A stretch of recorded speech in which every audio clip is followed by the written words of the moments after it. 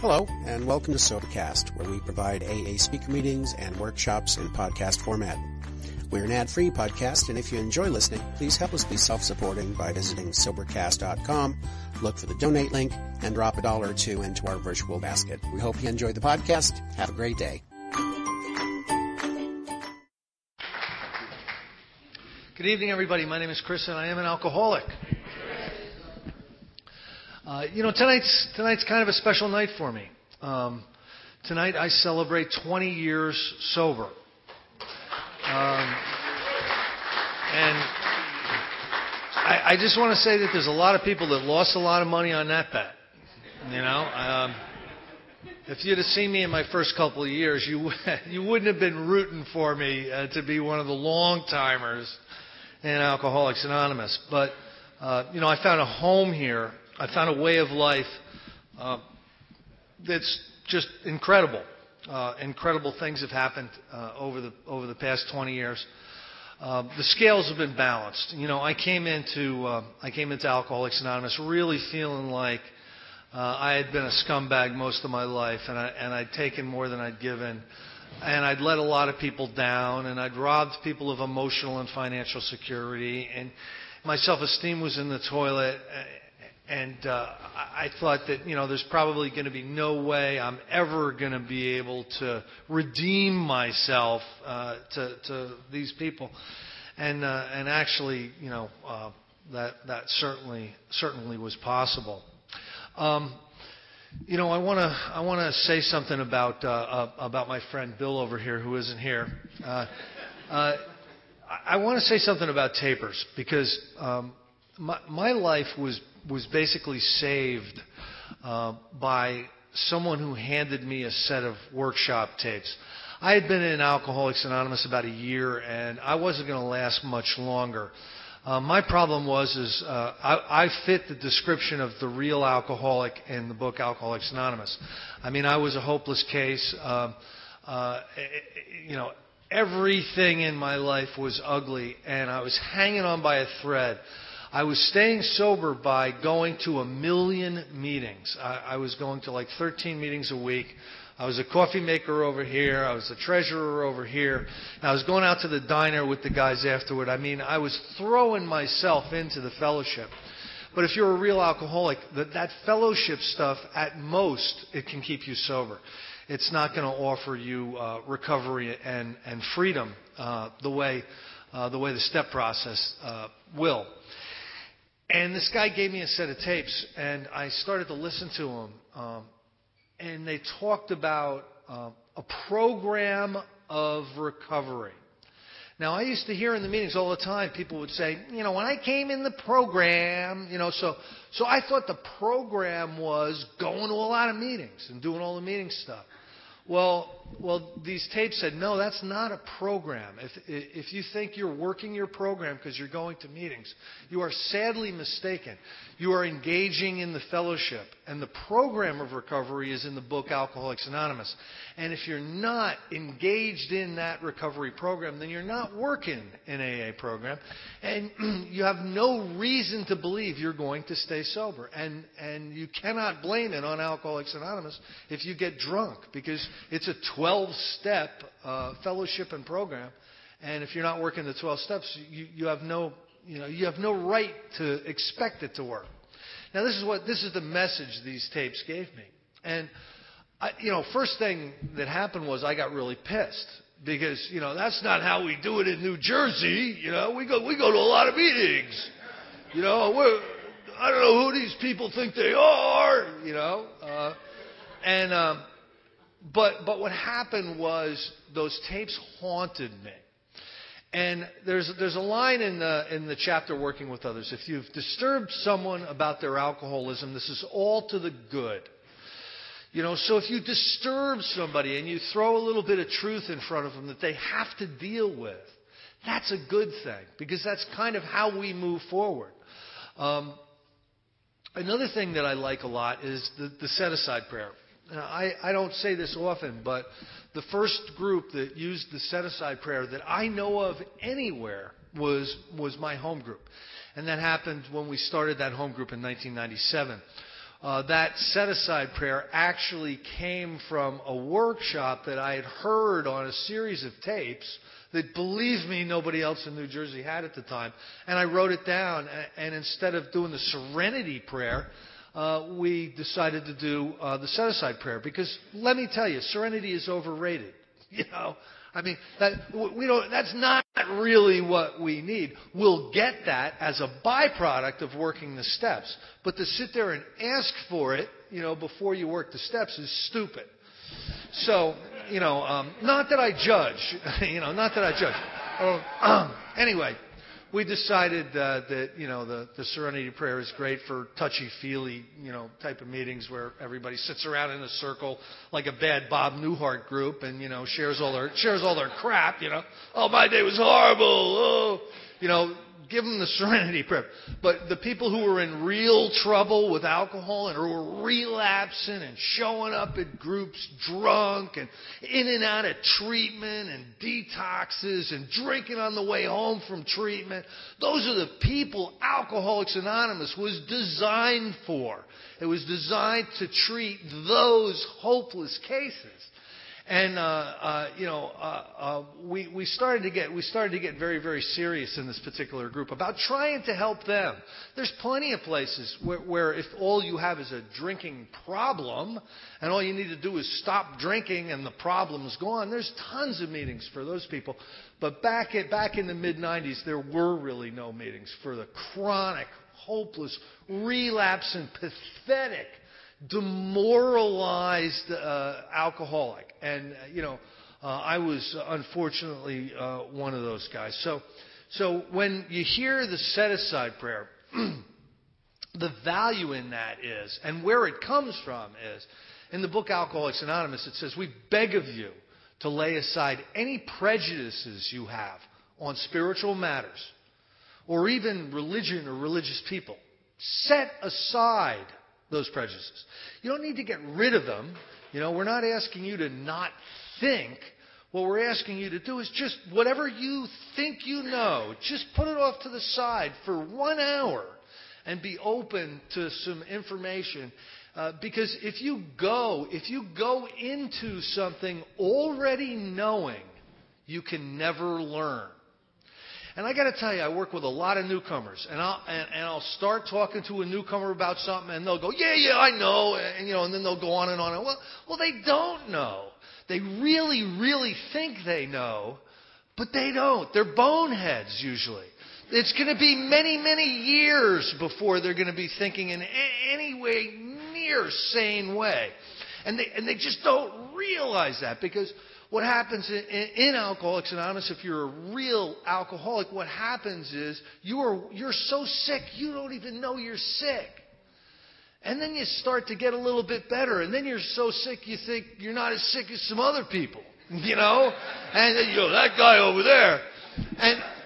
And finally you'll get to a point where you'll realize that you're sick, and you know you're engaged in a recovery program whereby you will be restored to sanity. But it takes work. The saddest thing I see in Alcoholics Anonymous today is people who sit in chairs and wait to get this thing through osmosis. You know, when I was first coming around, and you know, I came around in the 80s for a while. You used to hear things like, you don't take the steps take you. And another really good one was, you know, take what you want and leave the rest. And another really, really good one was you know, it takes you 5 years to get your brains out of hock. You know, I never understood that one. I found out after 5 years I'd lost the pawn ticket, you know, and I was in real trouble. But you used to hear these little wisdom sayings. People used to just throw these things at you because they were too goddamn lazy to learn what a program of recovery was and actually help you to recover. It was just easier to say, keep it simple, you know what I mean, you know, and get out of my face, you know. I got my own problems. So So anyway, back to the set-aside prayer. The set-aside prayer. Set aside whatever you think you know so that you can be open to a new experience. In the spiritual world, and make no mistake about it, Alcoholics Anonymous and the 12-step process is about spiritual growth. We're not the only people that do it, folks. There are religions and philosophies, and the Sufis do it, and the Buddhists do it, and the Christians do it, and the people are studying all this stuff, and inside of us is a desire, a yearning to grow spiritually. It's part of our makeup, and there are people doing it everywhere. But make no mistake about it, it takes a lot of work. And we don't like work. You know what I mean? Another thing I used to hear, I was one of the first people who would raise my hand, start talking about the steps. I was one of the very first people to piss people off and be labeled a big book Nazi. I was way back in the beginning of that. And I used to hear people say, if when I came into AA, I was told I had to do a bunch of steps, I had to do a bunch of work and all this stuff like this, I would have just out the door. I would have split. I never would have stayed. And what I'm always thinking when I heard that was, buddy, you're assuming we need you. You know what I mean? That's a pretty big assumption you have there. You're about as useless as, but then again, I don't judge. Now the topic tonight is on the disciplines of service. Now here's what I see as recovery. First of all, you have to surrender. Okay, I mean there's a surrender, and each of us has it kind of in our own way. Some of us are completely devastated. Some of us just don't want to feel bad anymore. It really doesn't matter. But we have to come to a point where we have to recognize we can't just keep figuring our life out ourselves anymore. You get to a point where you realize, whatever your life looks like right now, that's the best you could do. And, how is that working for you? And you have to come to the conclusion that you've been shooting yourself in the foot, and you've been driving the ship onto the reef. And you have to come to some kind of surrender, which could be as much as, well, I guess I'll go get a sponsor, and he'll have some guidance for me, and I'll do it. I mean, it can be as simple as that. But that surrender is necessary. Harry Tiebout. He was one of the guys who was very influential in Alcoholics Anonymous in the 40s and 50s. He talked about the necessity of ego deflation at depth. Our egos we usually come in here with a lack of self-esteem, because we've been, acting like jerks for years and years and years.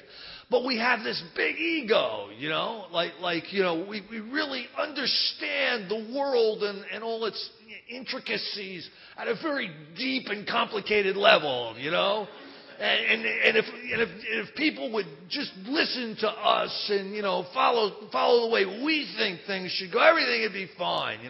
That comes from like a really big ego. I used to say to my first sponsor, I think, and he would say something to me like, Chris, if I want to know what you think, I'd come over to your house, knock on the door, and ask your mother if I could talk to you. You're living at home with your mom, okay? And and you want to explain to me the intricacies of life. I mean, only somebody with just a huge ego would be that pathetic, and that certainly was me in the early days. So there's a surrender, and with that surrender, hopefully you find an experienced sponsor or spiritual advisor. I heard Lisa come up here tonight. Lisa's one of the experienced sponsors, and I hate to say it, but they're few and far between out there in Alcoholics Anonymous today. I mean, If an individual hasn't gone through the steps, hasn't done their amends, don't pray and meditate, don't have a service ethic, haven't done a complete fourth and fifth step, they have no business sponsoring. They really don't. They can be of infinite help and value to you, but as someone leading you through a recovery process, they have little value because they don't have any experience in it. So after the surrender, hopefully you'll get lucky enough to find somebody who can take you through the steps. If you have a really great sponsor, here's my experience. I had a really great sponsor early on, but he didn't have any step experience. He was not a powerless alcoholic. When he quit drinking, and he went to AA because, it was a social thing and it made him feel better and he got a chance to be of service and all this. But when I was asking him about the steps, I remember I said to him, I go, listen, I need to do a fourth step. What do you think? How do you do a fourth step? You do a fourth step with a pencil, Chris. Well, thanks for that. I mean, okay. And the reason he said that, because he didn't want to seem stupid. He had never really done one. He had done some stuff in treatment, like a life story and, stuff like that. He had never done a fourth step. So he couldn't give me any guidance. So I remember my first experience was I went to the 12 and 12. It's got a whole chapter on the fourth step, right? Isn't that where you would go? And that's about the most confusing place you can go to learn how to do a fourth step. It's very, very detailed in the book, although it's not probably not explained as well as it could have been. All the information for the fourth step is in there. But, it's not the way it would be written today if it was a Deepak Chopra book. You have to really pay attention to what it's telling you to do, and you have to do everything that it's asking you to do. Now, so I had ups and downs, ins and outs. Finally I get a hold of this set of tapes, and in the tapes, it got very, very detailed about the mechanics of the steps. The actual process of the 12 steps, how you actually are supposed to do them according to the book Alcoholics Anonymous. Now, another thing that was happening when I was first coming around is there was a lot of inventory forms. There was the Hazleton form. I mean, every treatment center, every recovery publisher had their own fourth step forms. And what I came to realize why there's all these forms is basically because they can't plagiarize the big book. They can't just take the big book inventory and sell it. So they have to come up with something else, and sell that. And there was forms on there, have you ever had sex with farm animals? I remember reading this one like, what? I swear, some of these inventories. And, they'd be handed out at meetings. No one had any real experience in the groups that I was going to back then. But you go from surrender to the recovery process. Now, you admit that there's nothing you can do to stop the next drink from going into your body. That's step one. Okay? There's nothing you can do once you start drinking to moderate or end it. And your life is unmanageable across every level, emotionally, mentally, externally, internally, every single way. There's unmanageability in your life and unhappiness and emotional devastation and all that. That's the first step. The second step is, come to believe that there's a power greater than yourself, that if you can tap into this power greater than yourself, you can be restored to sanity. You can become safe and protected from the next drink. You can begin to rebuild your life. In step 3, you make a decision to engage that power greater than yourself. Then you start to look at the causes and conditions of your failure at life in the fourth step. They're chiefly resentments, fears, and the guilt, shame, and the remorse that comes from the things that we've done in the past to harm other people. You inventory that. You share that. You share that as there's eight statements in the book Alcoholics Anonymous warning you that if you hold anything back in this fifth step, there can be little or no effect on your recovery. So being absolutely brutally honest about every single dark cranny in my past, every resentment, every fear that I've had, every person that I've hurt, if I become completely willing to share that, that'll take me to a place where I'll be willing to have God remove the defects of character. I have to humbly ask God to remove the defects of character. Then I need to place myself in the spiritual atmosphere where these defects of character can be removed. And the best spiritual atmosphere for my defects of character to be removed is to become willing to make amends to the people and the institutions that were harmed because of these defects of character, and then actually go out and make direct amends, face-to-face, wherever possible, direct amends to these people and these institutions. Now, when I've done that, everybody in here has heard the 12 promises, right? No new freedom and a new happiness. Not wish to shut the door in the past. You've heard them all 100 times in meetings, right? The 12 promises. Those are the ninth step promises. They materialize if we work for them. Before you're halfway through what? Through your amends. So by the time I'm really running through the amends and I'm starting to use the disciplines of step 10 and step 11 to seek through prayer and meditation to improve my conscious contact with God and to use the tools that I've learned in the steps in a reactive way, whenever things jump out at me in life, I'll handle them, the step way instead of the Chris way, which never got me anywhere except in a room in my mom's. So, by the time I get there, I've had a spiritual awakening. Having had a spiritual awakening as the result of these steps, you know what that really means? It means that until I've gone through these steps, I'm walking around asleep thinking I'm awake. My spirit is asleep. And all I can operate on is self. And self is my problem. My problem is selfishness, self-centeredness, always self-seeking. These are the things that have caused me my pain in my life. These are the things that have run me into the ground and caused my alcoholism. So, going through these steps, all of a sudden my spirit begins to awaken. And really what that is it's a shift in perspective. It's a changed perception. You don't see the world the same way. You don't react to the world the same way. You don't think the same way. It's like being completely reborn in a different. You're the same person, but you're changed. You've had that personality change sufficient to recover from alcoholism that they talk about in the doctor's opinion. And that's what the spiritual awakening is.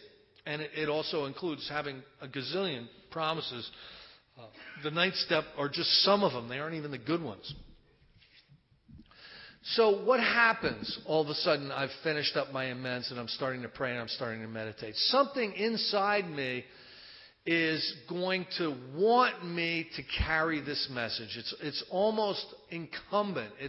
I'm almost being driven to carry this message. And when it says carry this message to others, carry what message? Our literature, the book Alcoholics Anonymous, is very, very clear. To carry this message is basically to carry the message of, I was a hopeless alcoholic. I was in a lot of trouble. I went through the steps. I've had a spiritual awakening. I am a recovered alcoholic.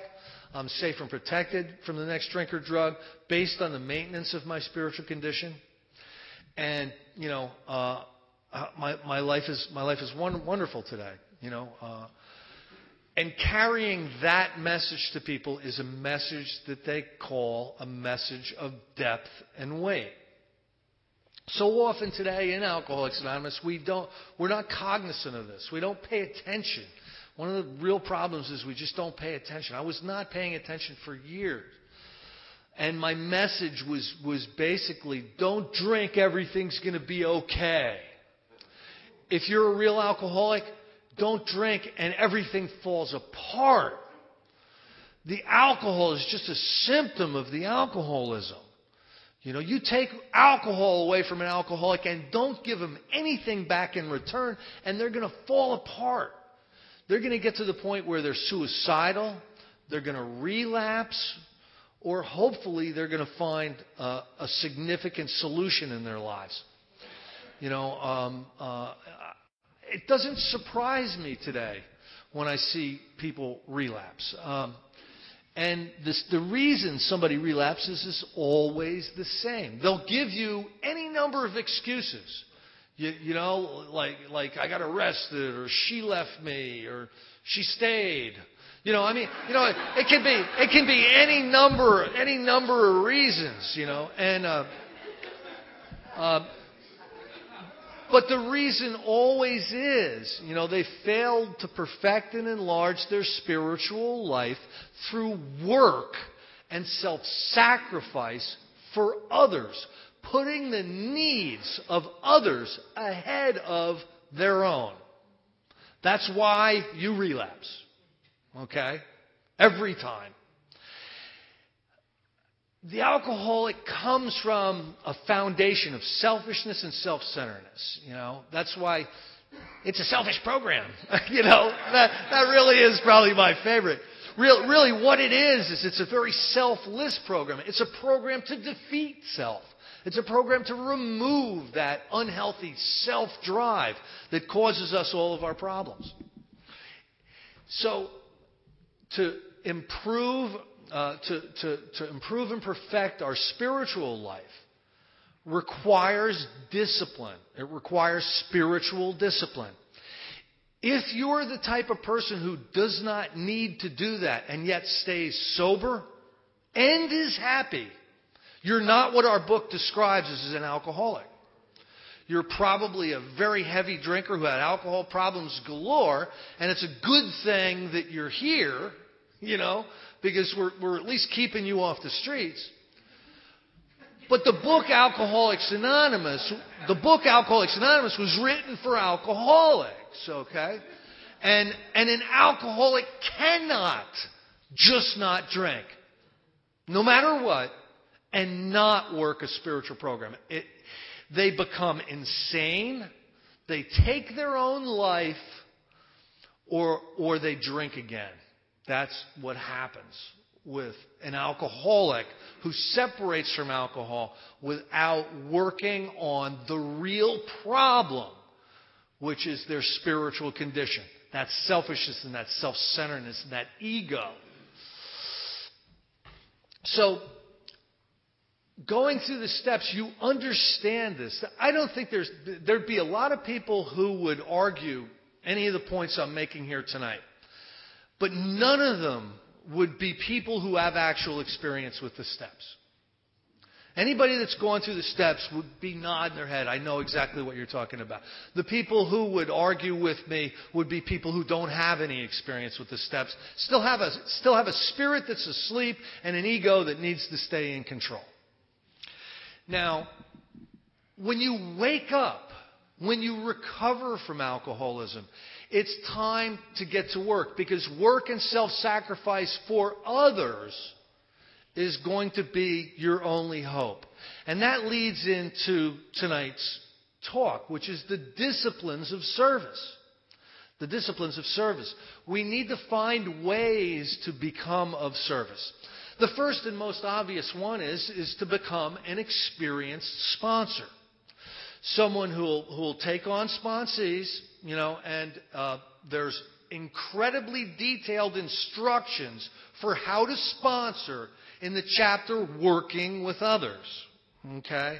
That was something I missed for years. I was just sponsoring by saying, yeah, here's my phone number. Give me a call if you feel like drinking. If you feel like drinking, are you going to call somebody that's going to tell you not to? You know, unbelievable. And, you know, or I'll see you at the meetings. And, you know, I thought that was good sponsorship. Well, after getting through the steps, I realized the depth of the problem.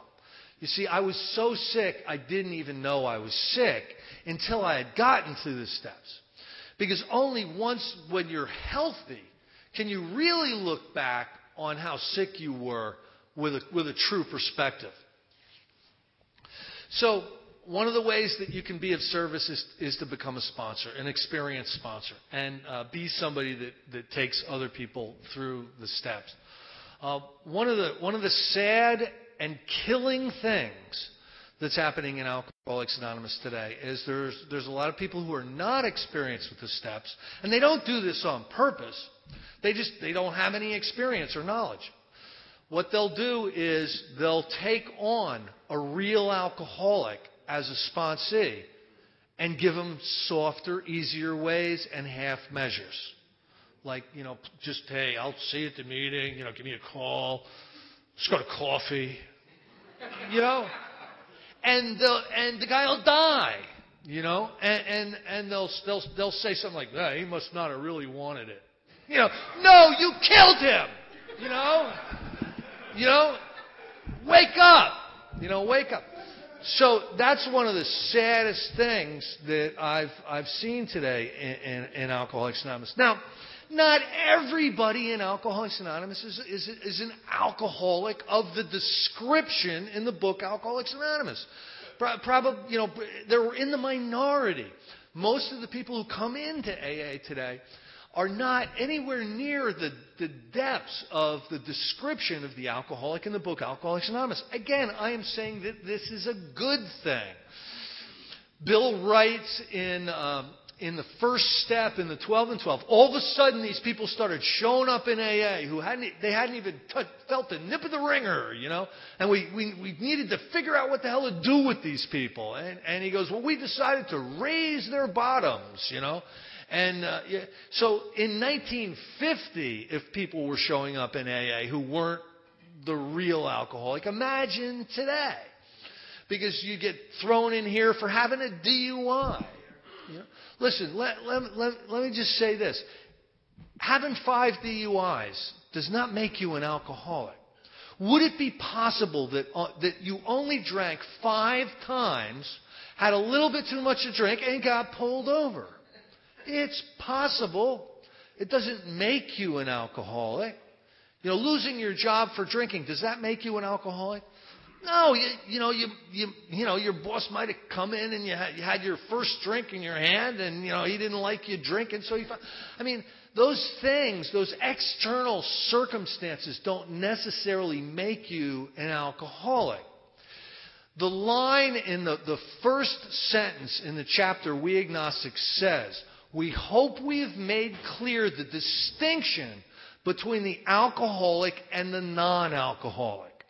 And then it says, if, when you honestly want to, you find you cannot give up drinking entirely, or if, when drinking, you can't control the amount you take, you are probably alcoholic. That's about as simple as you can get. And, you know, 1 million people in my home group had an intervention, quit drinking, you know, first time. Done. Drink. Never did any steps. Went to a bunch of meetings. They're fine. You know, fine. That's not my experience. My experience was I was desperate to separate from alcohol. I knew it was killing me and I didn't want to die. And I signed myself into a treatment center paying my own money. You know what I mean? I bought the $13,000 big book. And I went to the 28-day program. And then they said, you know, you should do some aftercare. And so I went into the aftercare and I listened to these knuckleheads share about how awful their lives were. You know, we sat around a group. You know, anybody, you guys have seen group, right? Where you just sit around and, you know, Chris, would you like to share? You know, and I was paying money for this because because I just didn't know what else to do. I mean, I had surrendered. I knew I had to listen to somebody else. So I had done the 28-day treatment. I was going to aftercare. I was going to some AA meetings because they suggested that. I was telling everybody, I'm done with drink. I'm done with drink. I was so serious about not drinking. And on the way to an AA meeting, the thought crossed my mind that a gallon of vodka would help me with all this sobriety stuff.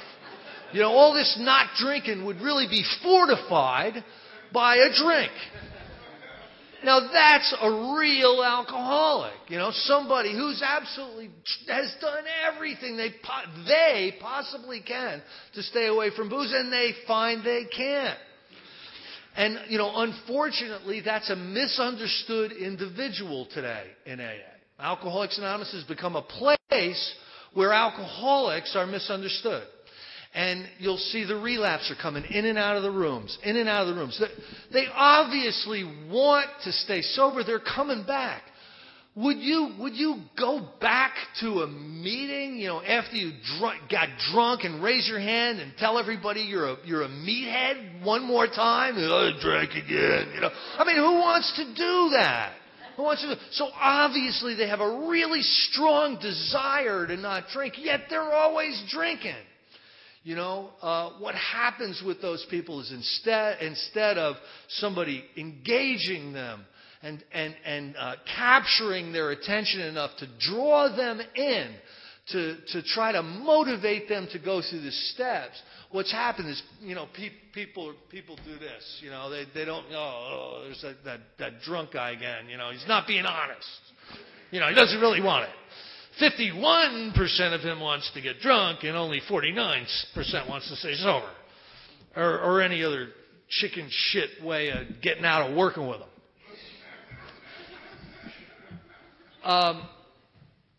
Those are the people Alcoholics Anonymous was designed to help. Over the course of time, it's become okay. To let somebody sit in the back row, languishing in the back row, and not hold them accountable to a program of recovery. And it's good for the majority of people who don't want to do any work, but it kills the people who this is their only shot. This is their only chance of survival is the spiritual process inherent in Alcoholics Anonymous. Now, okay, you've become a sponsor. You're an experienced sponsor. What happens is, as you develop spiritually, you begin to develop new and improved skill sets. You start to become more and more effective. One of the great promises in the 10th step is you're going to become more effective. You're going to be able to do more with your life, not just in AA, in your work, in your family. You're going to become a more effective person.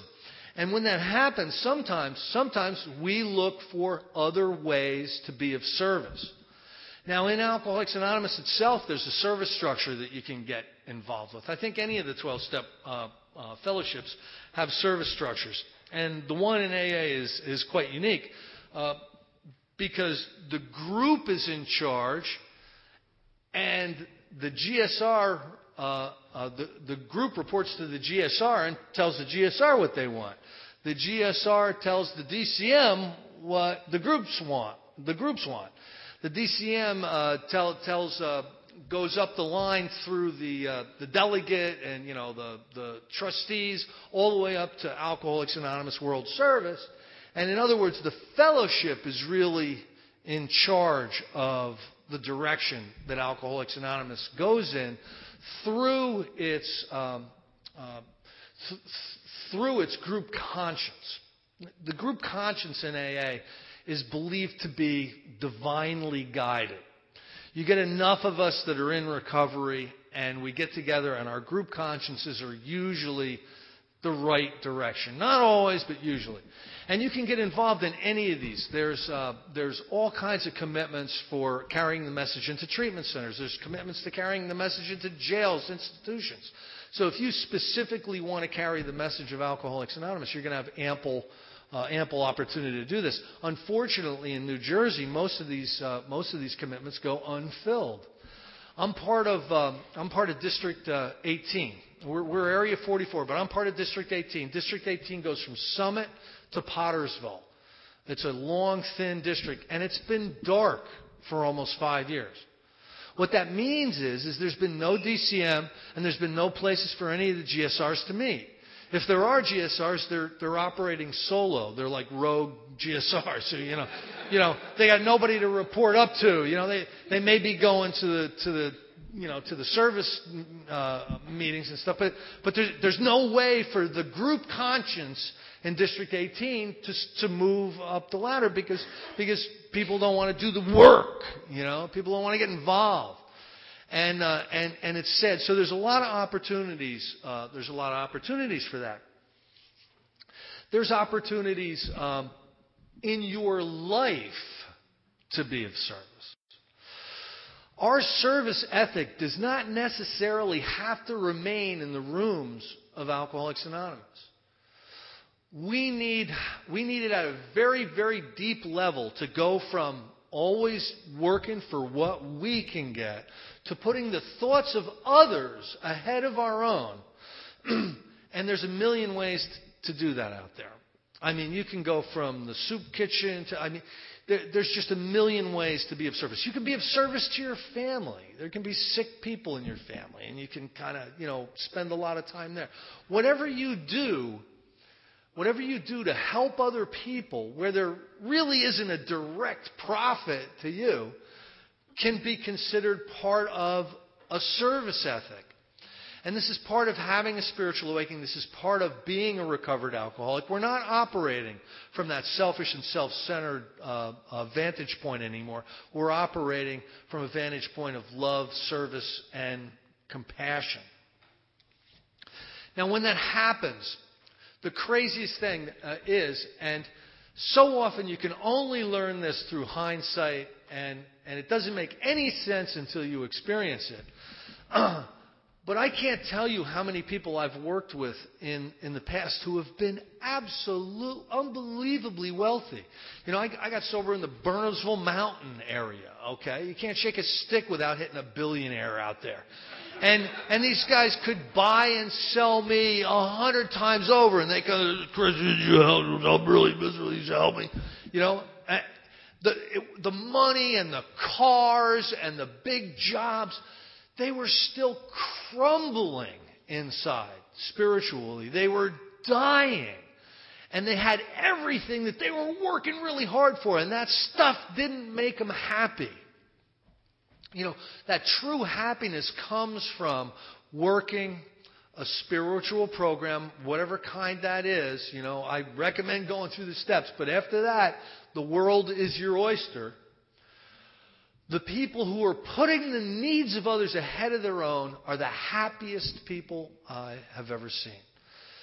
Some of these guys that were running corporations in Manhattan, you'll now see them, in Morristown at the soup kitchen on Sunday morning. they've learned the importance of a service ethic, to live on this planet with an attitude of compassion for others and giving. They've learned the true meaning of happiness.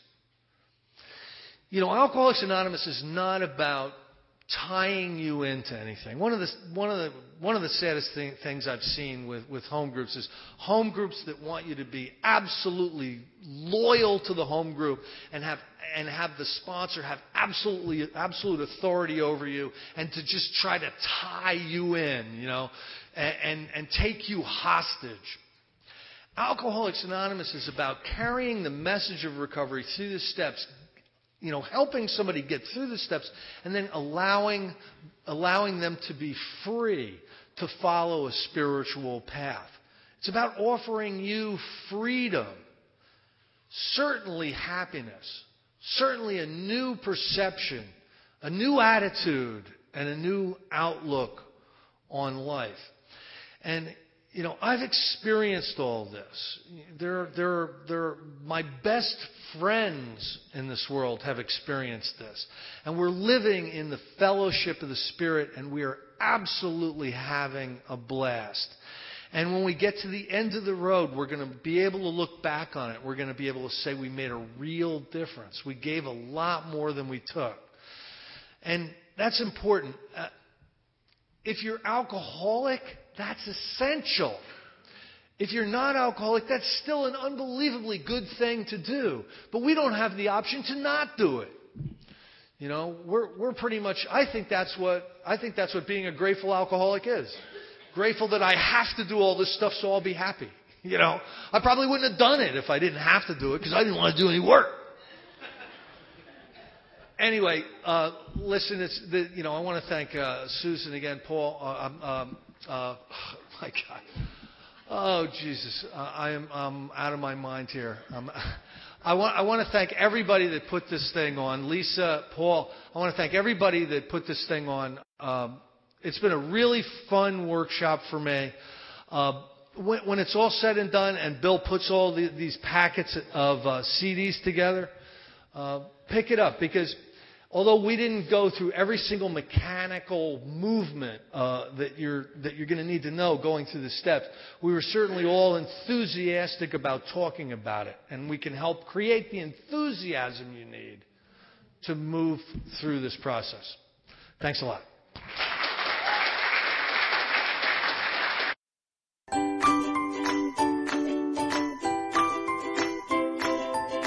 Thanks for listening. I hope you enjoyed the podcast. Sobercast is ad-free, and we'd like your help in order to keep it that way.